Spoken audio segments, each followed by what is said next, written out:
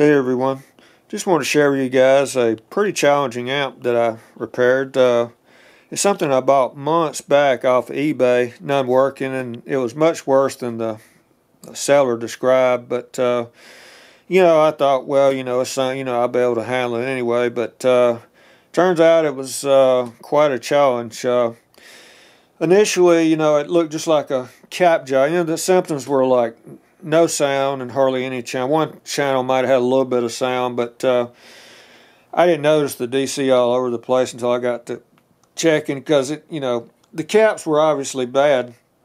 I mean, these surface mount caps on Class A designs tend to go bad. It's the first thing that goes bad, so I went ahead and replaced them. That's something I would have had to have done anyway, regardless of the repair, but still had the same symptoms after doing all that, but at least I had good caps now. And I got to checking, and like I say, there was DC all over the place, and there's a little bunch of tiny little transistors on this thing, and a bunch of them, about every channel, had bad little, in the daughter board and under the daughter boards, there was these little tiny transistors that were bad. Diodes too, some diodes were bad as well. And the associated resistors, it usually, when something shorts out, it usually takes out resistors in the same area as well. So replaced all them, and lo and behold, it shorted right back out. So I knew something was causing all the channels to blow the transistors right back out after I replaced them. So, since everything goes to that back board, I assumed it was that board, maybe a partial short somewhere on the board, but no schematics to this thing. You're talking multi-level boards here.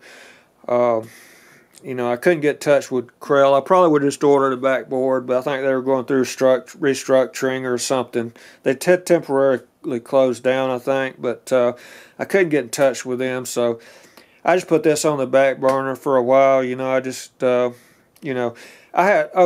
found out the bottom of the board on this was damaged. I couldn't tell till I pulled this board out. I mean, you hardly ever have to deal with, this is just a circuit board. Very rarely is something like that the problem, but in this case it was the major problem. That was what was causing this to blow out. But so I pretty much just kind of given up for a while because I had no schematics, no way to get in touch with Krell. So, and all I can say is God works in mysterious ways, because I bought this showcase to fix up, and lo and behold, the circuitry was pretty much identical to this. And this was like 7 or 8 years earlier than this.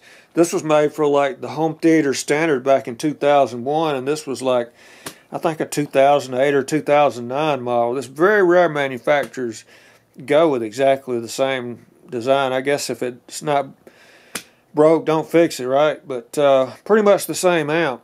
And I mean, you can literally take a daughter board off this and swap it to this. There's one little tiny capacitor that's different, a little film cap that's smaller value on this. It gives it a little different sound, I think, too.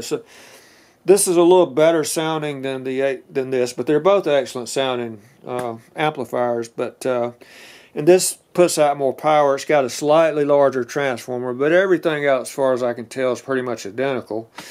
So there may be some little small thing, a resistor or something somewhere I'm overlooking, but pretty much it's all identical. So I was able to use, pretty much all electronics is based on resistance in its simplest form. So I was able to basically just take resistance measurements, and I was able to, compare the sides, and I was able to bypass the short. The short was on channel 4. I was able to bypass that. And so now I'm using this on channels 6 and 7. It's still got a short inside the circuit board, so that channel 4 can't be used, but I was able to, bypass it. And then after doing all that, then it's not shorting out anymore when you replace the transistors. So, that pretty much took care of that. But I was still having a problem with what was originally channel 4, which I'm not sure if it caught on fire or what, but it had a catastrophic failure in that channel. So I had a lot of problems with that channel, even after I'd taken care of that. I mean, you had bad film capacitors, big transistors. You had a lot of bad components on that board, and I did find out something that I actually knew, but I just wasn't thinking about, because I run into a similar problem with an S1200, because they use this same transistors. Now this uses big transistors, as you can see on the bottom here, for the heavy lifting, but these driver boards that are running Class A are using these little tiny transistors. And the challenge with them is basically telling what they are. You have to get a magnifier and kind of turn it to the side just to see what the little markings is on these things. But that's just one of the challenges. But when replacing these, what you have to do, if you can't just replace just the bad ones, and that's what I did to begin with, because when you replace the bad ones, you put new transistors in there, and then there's others that weren't really showing bad, but they're kind of weak, you know what I'm saying, due to age and from probably being partially damaged, but they don't really show it up on the meter that they're bad. So you end up, and so they ended up going right back out after I replaced them. So what you have to do in this case is, when you're replacing transistors, it's actually transistors and dual diodes. You have to replace them all in whatever area you're working on. The area that caused me the most problem was the